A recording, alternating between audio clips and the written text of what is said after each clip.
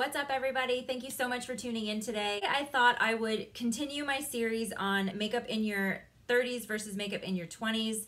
As a disclaimer, there is nothing wrong with aging. These videos are just to help those of you who are like me, who have noticed changes in their eyes, skin, whole face, really, because aging is inevitable. It happens to all of us and it is a blessing. So hopefully these videos are helping you guys out. Give it a thumbs up and subscribe to my channel if you would like more videos like this. And today I thought I would focus mostly on eyeshadow. Eyeshadow has definitely changed for me. I find that I have to place certain textures of shadows in different spots to get sort of like the look that I'm going for. Hopefully you guys enjoy this video. Give it a thumbs up and subscribe to my channel for more tips. I upload videos 2 to 3 times a week and mostly beauty related, but I'm gonna start doing some lifestyle coming up soon. So let's jump into it. Okay, so first step, always prime your eyelids. I can't stress this enough. If you go on with an eyeshadow onto bare skin, it's gonna crease. Your eyes have oils there, especially if you've put like a cream on or something. Your eyeshadow is gonna crease if you don't use a primer. You don't have to use the exact same one that I'm using. Some people even use their concealer and that's better than nothing, but definitely use a primer. I like to use Painterly Paint Pot by MAC. These come in all kinds of different colors, so if your skin tone is darker than mine, they do have one that will match you. So when applying your eyeshadows, the only real difference that I've found is that my eyes in the crease now, like my creases have sort of fallen a little bit. So, and I do notice that I have like a little bit of a flap of skin going on there. Nothing too crazy. I know I'm only 32 and I don't have like a lot of wrinkles and I don't have a lot of fine lines. I know that. I know 32 is not old. So just to be clear, I know 32 is not old. Now that we have that out of the way, one thing that I've found is that I have to keep shimmer colors to certain parts of my lid. So I don't put them in the crease anymore. I used to be able to use shimmer colors in my crease to sort of make that area easier to blend. Now that my crease has sort of fallen a little bit, I find that putting a shimmer in that area kind of highlights that, and that's not what I want to do. So I keep shimmer colors to the lid and to the inner corner and to the brow bone. So just avoid this area. And that's sort of a rule that I use on mature skin as well. So if you're in your 40s, 50s, 60s and you're finding that shimmers just don't look the same on you, you can still wear them. If anybody that tells you that you can't wear shimmery eyeshadow, I disagree with that. And that is something that is sort of like a rule that floats around sometimes, and I don't like hearing that because you can wear anything at any age. You just have to change up the way you're using it. So I'm gonna take Bake Sale by Makeup Geek. This is a really great matte color. It's very neutral and I'm going with sort of like a warmish gold metallic sort of look today. We're gonna see how it goes. I'm gonna take that on a Morphe M200. This is a great crease brush. And I'm just gonna put that right on the tip of that brush. I like to, initially when I'm putting the shadow on, I like to place it towards the outer half of my eye rather than going in and sweeping it this way, because wherever you place the shadow first, that's where you're gonna get the most of your application. So we wanna keep our eyes nice and lifted, so most of the shadow and color is gonna be placed on the outer half of the lid. So just going back and forth in windshield wiper motions, and then like I do like a little sort of swirl out here to swirl the color up rather than pushing it down into like what would be like my smile lines there. So a little swirl on the outside and then I go back in, just like windshield wiper, swirl kind of thing. This is very technical. Same thing on the other side. I'm only showing you twice here so that you can get a chance to see. So I kind of swirl and then go back and forth, swirl and then go back and forth. And so notice also that I'm holding the brush really low, and I find that this helps me to have a little bit more control and not press as hard, so that I'm kind of feathering this shadow on. So you'll see that I move my hand when I'm going to sort of pat and apply more product on in certain areas. But usually when I'm just sort of sweeping product on, I keep my hand down to the lower part of the handle. Okay, so if this is looking messy now, it's okay. We're gonna go in and clean it up later. So I do want to incorporate some shimmer so that I can show you guys how I use shimmer now, because it's definitely different than it used to be. Also ignore my nails. Like I've had a couple fly off in the last little while. Getting them redone tomorrow, but anyway. I'm gonna take this Morphe 12S palette. I just bought this the other day. If you guys are in Canada and you do not want to pay the ridiculous shipping prices for Morphe eyeshadows, you can go to the As Seen on TV store, aka Showcase, and they sell Morphe palettes there. I think this one was like $20-ish, and you get, what is this, 12 shadows. So it's really awesome, and so far I'm really liking the texture of these. They're all shimmer, so that's kind of like, I wish that it was a mix of textures, but the palettes in this size that were a mix of textures were sold out. So I just kind of took what I can get. I didn't want to get one of the big, huge ones until I figured out if they were good shadows or not, and they are. So I'm super pumped and definitely going to be using this all the time. So I'm going to take this little mini 239. This is a MAC brush. You can get the full size. I'm going to take this, the third shadow over here on the top, just on the side of that brush. I gave this a little test this week, and these last really long on the lid. So I'm just going to pat that all over my lid here. And this kind of just like reflects the light really nicely. It's a really, really pretty color.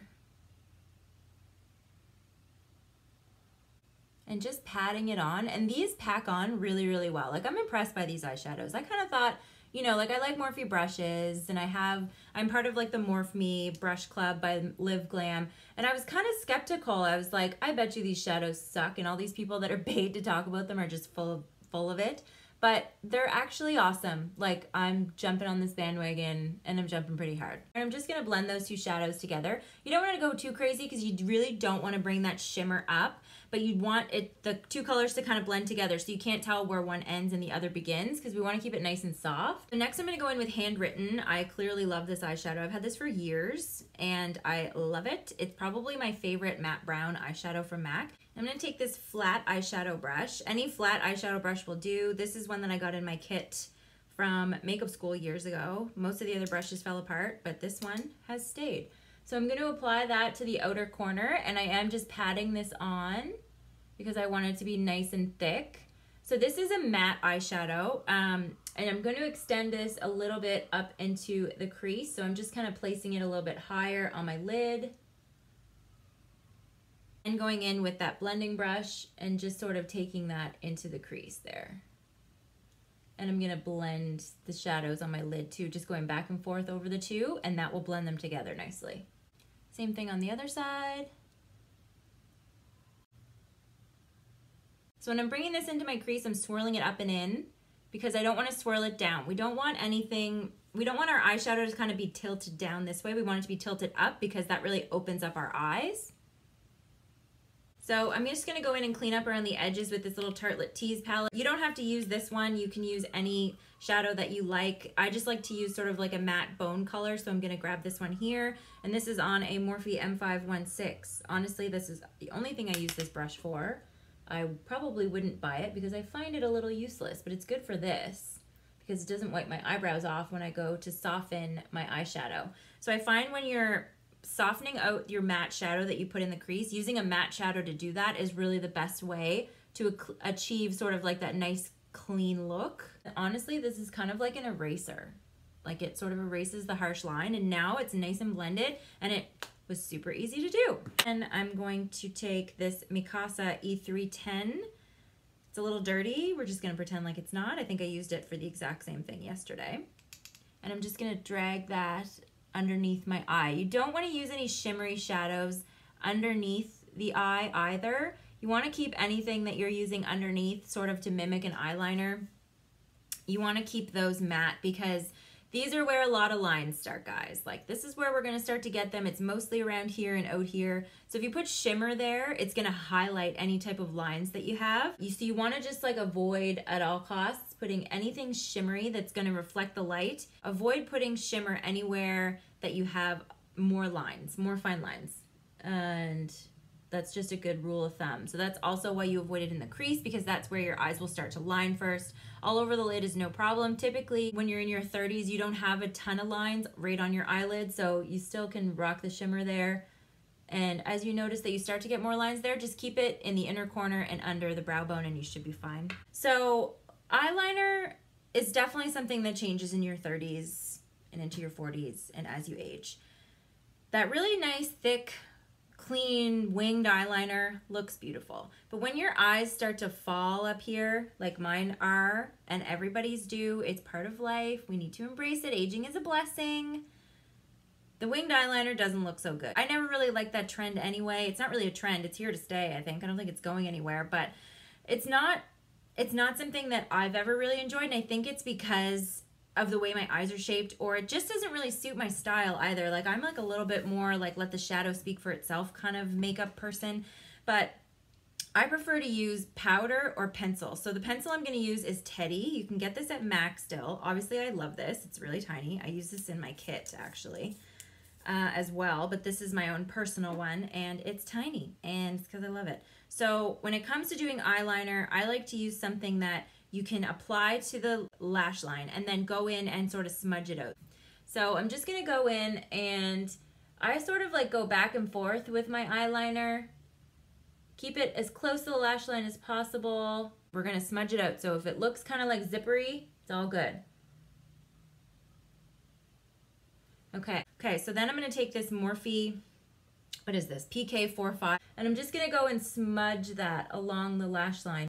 I find as we get older, anything harsh around the eyes just ages you. Like if you're wearing too much eyeliner and it's just like a harsh black line and it's like drawn on there, I just find that that really makes you look older, and it doesn't flatter anybody. So make sure that it's nice and soft and smudged, and I find that's a much nicer look on everyone. Oh my God. I'm trying to get close so you guys can see what I'm doing here. I'm basically just smudging it and sort of smoking it out so that it looks a little bit more clean, smoky, not harsh. I'm against all harsh things except for harsh opinions. I'm a big fan of harsh opinions. So I'm getting to my inner corner by sort of approaching it from underneath rather than on top, because if I went in and drew it like this, I'd probably have a harsher line. So I'm just trying to get it sort of like on the underside of my inner corner here, if you can see, and sort of drawing it on like that, and then doing the same thing coming in from the same angle with my brush to smooth it out. And then that's how you can avoid having too much in the inner corner. I find that you want to keep the liner thicker towards the outer corner and thinner towards the inner corner, because that way it sort of gives you that lifted up look. Because as our eyes are starting to fall, it's just reality, guys. It's just the way it is. So we want to keep everything as lifted as possible. Eyeliner can open your eye, but if you have a super thick, dark line there, it doesn't open your eye, it closes your eye. So make sure you keep that in mind. Okay, so liner's on. Next I'm going to take that Morphe palette again. I'm going to take that same little brush, and yeah, we'll use the same color. So I'm going to apply that to my inner corner, and I'm just kind of like tapping that on. You can bring it right up through around your nose sort of bone there if you want to. And that really helps to sort of brighten your eyes and make you look a little bit more awake. I find my eyes have gotten a little bit darker. There's a lot more shadow happening around there these days. I'm also going to take what's left on my brush and oh! What did that do? It's too dark. Too dark. Abort. Abort. Lesson learned. Taking Rapunzel by Makeup Geek. This is great for the brow bone on a pale person like myself. And just keeping that nice and close to the brow. That's better. So, to summarize, shimmer, not in the crease anymore. You can use shimmer on your inner corner. I'm just going to put a little bit of that Rapunzel in there just to brighten it up. Shimmer in your inner corner. On your lid, you can use shimmer as well. No shimmer in the crease anymore, guys. Those days are over. Last step, eyelashes. Curl your eyelashes. So I use a Revlon lash curler. I find this works really, really well. Lash curlers are not something you need to spend a lot of money on. This one is pretty good. So then I'm going to use my Marc Jacobs mascara is necessary. Some people like to use brown mascara. Use whatever you like. In this case, it doesn't really affect much. So mascara on the bottom is a mistake that I do see quite often. I actually saw a blog about this and I shared it on my Facebook page. If you put too much mascara on the bottom, it looks clumpy and it sort of drags you down a little bit and it makes it look like you don't know how to put mascara on. Whether you use the same one or not, just don't put too much on. I use this MAC Extended Play because it never clumps and it lengthens. So people want their lashes on the bottom to be defined, which is fine. There's nothing wrong with that at all. Because as you can see, the difference between the two, it really does open your eye, makes your eye look larger. However, when you have too much on and it looks clumpy, it drags your eye down and it makes you look older. And there's nothing wrong with looking old. But if your goal is to not look older than you are, which is the case for a lot of people, avoid too much mascara on the bottom. So that is it for this video, you guys. I hope that you guys learned some great eyeshadow tips today. I hope that this was helpful to those of you who have noticed changes in their skin and their eyes and everything, and just weren't really sure what to do about it. Thank you so much for watching. Hit that subscribe button down below and give this video a thumbs up if you enjoyed it and if you found it was helpful for you. Thank you guys again so much for watching. I'll see you in the next one.